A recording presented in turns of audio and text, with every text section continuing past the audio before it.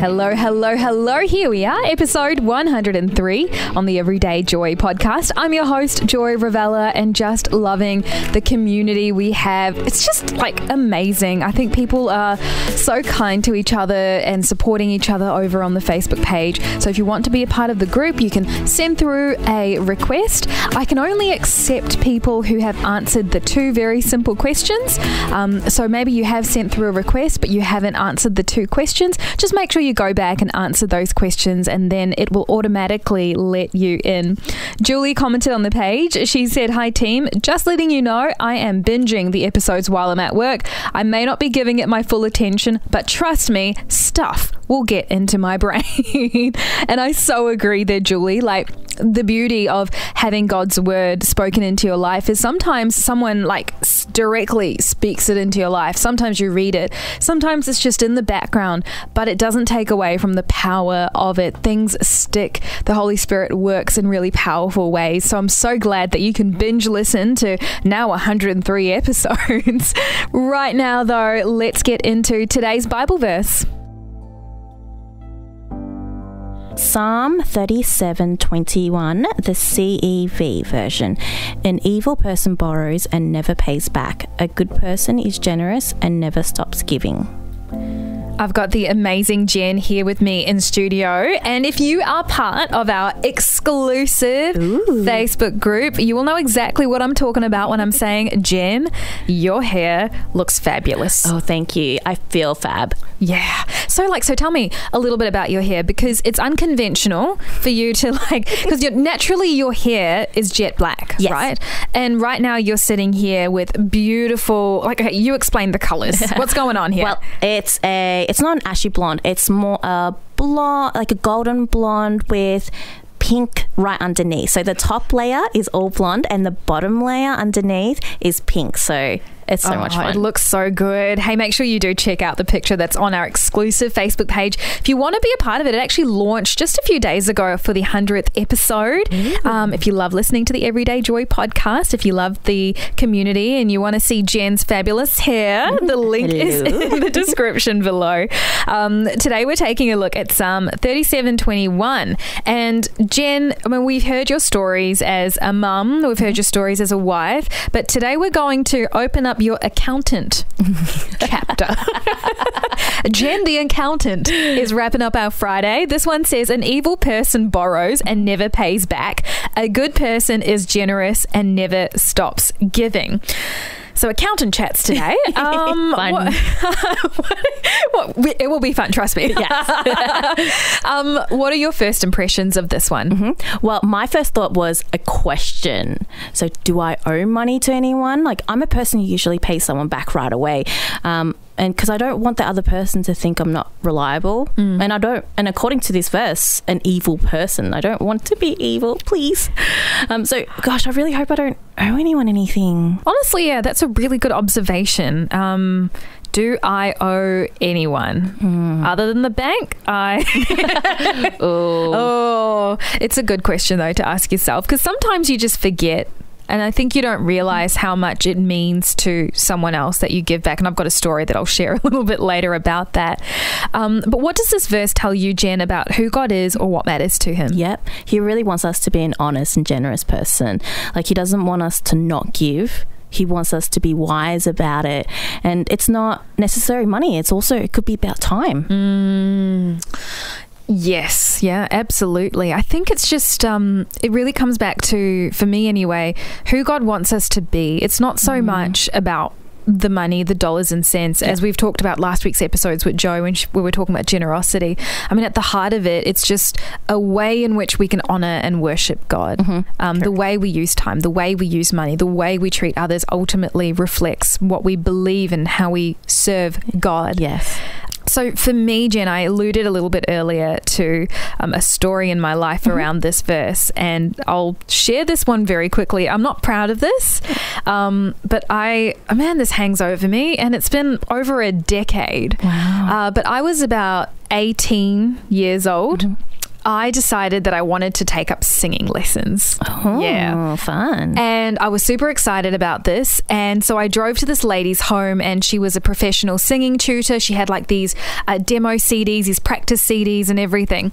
And so she said to me, are you interested in signing up? And I said, yes, count me in. I said, but I don't really have the cash on me now. The first lesson was free. She said, that's fine.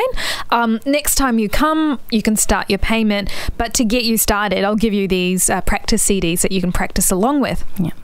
So she gave me these CDs, these resources, and as she was giving them to me, she said, please take care of these. Don't share them with anyone. These are things I've worked really hard to create. Wow.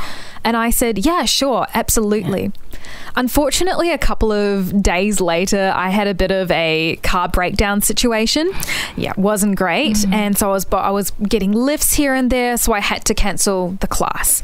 And then, the cost to get the car fixed up, was like, I don't know if I can do these classes anymore. And so I flaked. I didn't really say to her, I'm going to cancel these lessons. I kind of just left her hanging, and I'm not proud of that. Yeah. I got a text message from her about 2 months later, and it was quite a strongly worded message, and it really helped me understand, taught me a really difficult life lesson. She said, hi, you gave me your word that you were going to sign up for these singing lessons. I haven't heard from you, and you've got some resources of mine that cost me a lot of money to make. If you aren't able to do these classes, could you at the very least return these? Yeah. And oh my goodness, those words just right in my heart. Yeah. Because for me, I was doing life. I was busy. In my mind, I had all these reasons as to why I didn't get back to her. I guess I was just so caught up in my own world. I didn't stop to think the impact of me not paying for something I'd promised to pay for, the impact of me not living up to my word, the impact of me taking resources that were given to me in good faith. I didn't think about how that would impact her. Yeah. And it was only even now, I think about it and I thought, man, she would have been starting a new business. She would have been in the very early stages of that. And I remember returning the CDs, popping it in her mailbox and writing a little note and saying, I'm so sorry. I really hope that you can forgive me. And I have to say, the worst thing of all of this, Jen, was when I did my first free lesson with her. She asked me, what kind of song would you like to practice? And I said, I'm a Christian, so I really want to learn worship songs. And my actions following that were not a good representation at all. My cheeks are burning as I'm thinking about this, because it really was me just not caring enough about something that really should have mattered more. And so that's sort of my learning life experience of this verse. And now I just try to pay people back as quickly as possible because I represent God in what I do. So do you keep in touch? Have you been in touch with her ever since? I don't even remember her name. Yeah, because that's the whole money aspect and the trust aspect that is in repaying your debts, is you end up breaking up the trust that you have with this person, or even that relationship will be tarnished. And that's what it sounds like. Yeah. And well, I never went for singing lessons. I just felt like I couldn't show my face, really. Yeah. From your perspective as being an accountant, and you'd probably have a different set of eyes on this verse, Psalm 37:21, an evil person borrows and never pays back. A good person is generous and never stops giving. So what are your thoughts on the link between trust and paying people back? And do you have a story of how that's played out in your experience? Pretty much every day in accounting life. Chasing debt is never a fun aspect, because it kind of puts a black mark against someone's name. And being a Christian, you try not to do that, but we got to think professionally. We got to think this is a business. And in a accounting professional world, if you don't pay someone back, you have that black stripe next to your name that they may not deal with you anymore business-wise. They may even take you to court, and that's never a nice experience either. Yeah. And that will cost more money. But at the end of the day, this is what will tarnish a relationship, it's going to be on the back of their mind saying, you know what, I'm not going to deal with this person anymore.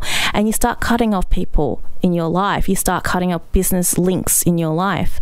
And that's not what God wants. God wants us to have a relationship with everyone. So what if someone's listening right now and they're like, oh my goodness, I probably have a black strike next to my name?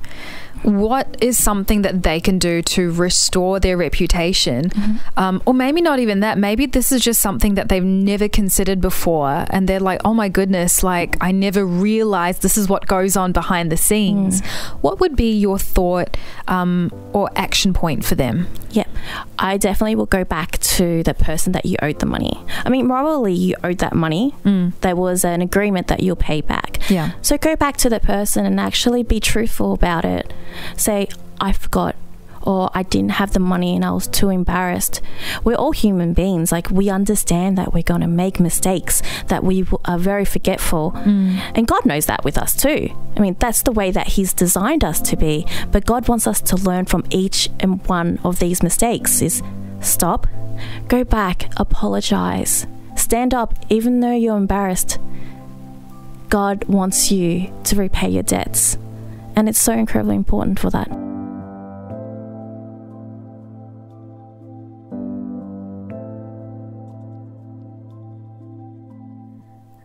As we wrap up today's episode, I do want to touch on what I think is the heart of today's conversation, as often is the heart of most conversations we have on the podcast. We are representatives of Jesus, and if you call yourself a Jesus follower, we are called to a higher account. And so that does mean paying someone back.